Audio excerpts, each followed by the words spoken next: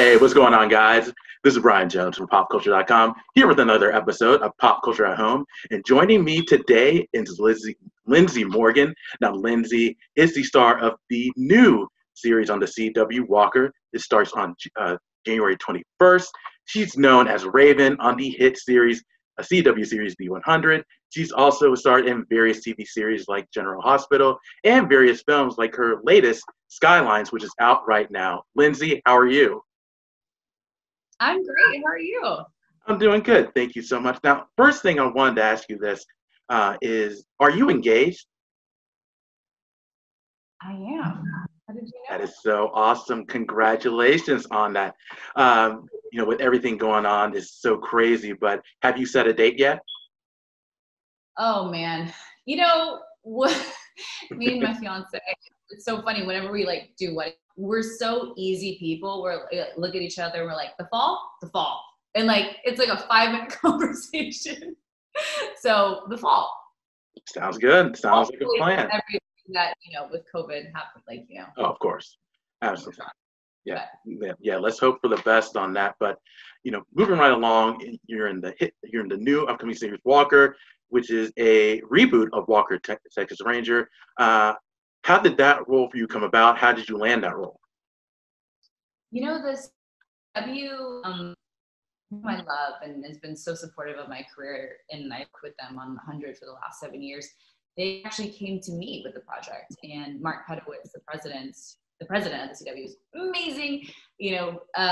Teased me back in November of 2019, and was like, "We have a role for you, and it's in Texas." And it was so kind of crazy because they knew I'm a Texas native, and kind of I think I'd been filming the 100 in Canada for the last 7 years, so I hadn't been home in a decade, and I think they knew how much I did.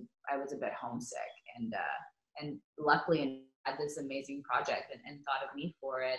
So it was funny. I had never met Jared Padalecki, who was the star of it, and they wanted us to chemistry read together, and but we had never met, and so the day of the chemistry read, I had to fly down from Canada, and he had to fly up from Texas, and they were like, "Can you guys just have coffee at first before you guys go in there so you meet each other?" And it felt like my parents trying to arrange a marriage or set me up on a date. It was so funny. But I think the network knew us both and really love us and support us, which is so wonderful. And they weren't wrong.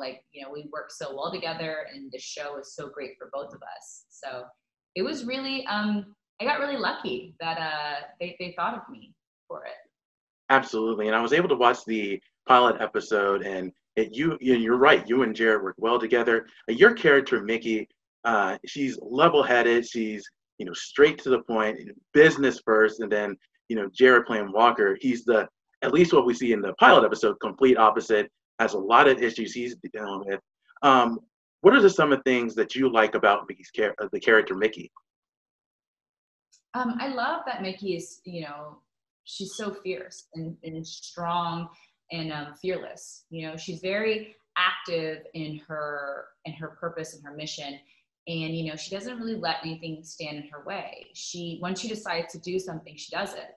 And she was, before she joined the force, she was a bit disillusioned and disenchanted with law enforcement after being a state trooper for 7 years, and wasn't sure if she was going to continue in law enforcement, and was sought out by Captain James, actually, that you'll come to find out then, and was specifically asked to join the Rangers. And the Rangers have a kind of a reputation, and up until this point, it's been very much an all-male, all-Caucasian squad and club. And as a Mexican-American woman coming into it, Micki knew she was going to be probably coming into a tough crowd, and that there may be a lot of people there that want to see her fail, or don't believe in her, or don't think she deserves to be there, or think she's just the diversity hire or the woman hire, and that she doesn't really earn her spot. So it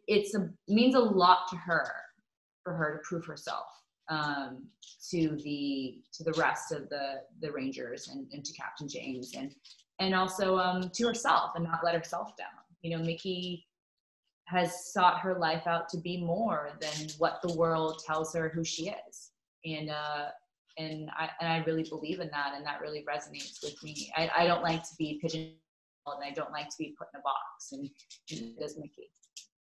Yeah, no doubt about it. And you mentioned that the Rangers are just a different breed when it comes to law enforcement. What type of training did you have to do in order to prepare for this role, or did you have to do any type of specific training? We've been actually doing good training, which has been great. You know, unfortunately, we have such a crazy schedule and we're shooting so fast, but we do have off time. We've been horse training, we've been gun training and fight training. So it's been really cool. You know, I have quite a bit of fight experience on my own, but when it comes to shooting and riding horses, I'm quite new at it. But, you know, it's been so awesome and so fun. And I'm really enjoying myself. Absolutely. And, you know, obviously, as I mentioned, Walker is a reboot from Walker, Texas Ranger that started airing in 1993 with Chuck Norris. Were you familiar with the original series when you took the role? Nothing. No. Really? I was actually deterred from watching it. I was like, okay, let me check this out. And our showrunner, Anna, no, please do not watch it. She was like, we're doing a completely new retelling of Walker. And she was like, I don't want you to have any preconceived notions of what this is. This is a completely new reimagining of this character in this world. And technically my character doesn't even exist in the original story. So, you know, I was like, all right, guess I'm not watching it. Yeah, but yeah, it's funny that you mentioned that, because when I saw the pilot episode, it's a lot different from, you know, obviously the original series with Chuck Norris, because there's action in Walker, but in Walker's Texas Ranger, because it's Chuck Norris, there's always a certain type of action, and the backstory, of course, is a lot different from the one that's coming up right now. But what can fans expect from this first season of Walker? You know, I want fans to know that it's not a typical procedural cop show. You know, it's not just Walker finding the bad guy of the week. The show is at its heart a family drama, and it's about a man who suffered a great loss in his family, and he's putting the pieces of his life back together after that. So, you know, Walker is about the family and the relationships of these people in this world, and you know, telling the story in the state of Texas. And it's just, you know, at its core, it's just more about the people and this life than any crime of the day, of the week. Sounds amazing. And, you know, switching subjects a little bit, you mentioned, and everyone knows that you were on the 100 for 7 seasons. Were you satisfied with how everything ended? And how much are you going to miss the cast and crew? Oh, man. You know, the ending, our show was, the 100 was bonkers, guys. Like, what they were able to pull off, or we were able to pull off. I didn't, you know, obviously I didn't write it, but like my part in it too. I'm just astounded. Like, you know, we reinvented the wheel every season. It's a new show every season. And I don't know if everyone quite realizes like how difficult that is. So when we were coming to an end, you know, I was just like, how are we going to end this? Are we all just going to die? Like, you know, like I couldn't think of a feasible ending that was any good, you know, and then we got the ending, and the way it ended, I really thought it was really genuine to the story. And I really thought it was, you know, we would go out this way. And I thought it really fit the lore of the 100 extremely well. And, you know, it wasn't perfect. The 7th season was really difficult. I think, you know, we had to rewrite it like 4 times. Okay. While we're shooting, while we're in season. Wow. A lot of people don't know how insane that is, and how much, you know, that changes everything from costumes, from sets, from acting, from, you know, sound, from stunts, like every department's affected, and it puts us all kind of, you know, at a crunch for time. And so it's really, you know, it's hard.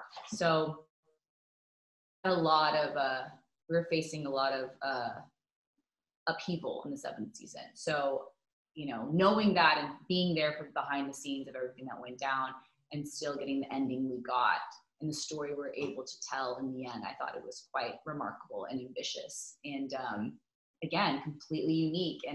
And where are you going to get this ending other than the 100? You know what I mean?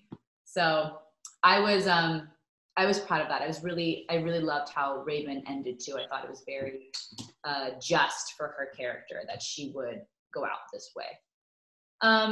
As far as missing the cast and crew, I mean, of course, they were my family. And it's crazy because, you know, I filmed that in Canada, and now I'm in Texas, and a good majority of all my friends are still in Canada. So much so, me and my fiance want to have our wedding in Canada because it's more of our home in that sense. You know, it really was a home, and the people there that I worked with for so long really became my family. But, you know, I still talk to the majority of them almost once a week to every day. So I miss them. I miss working with everybody, but we're all still very much in each other's lives. And, you know, it is kind of cool too, seeing what we're all like the next of all our lives too. So that's been kind of cool too. Yeah, absolutely. It seems like you have a tight-knit group there under 100, and I know fans are, even though they're sad that it's gone, I think they're happy with how everything ended. But last question for me before I let you go, I know we're kind of pressed for time, is you know, you got a lot going on. You're engaged, you have a new show, and I know you have a new movie that's out.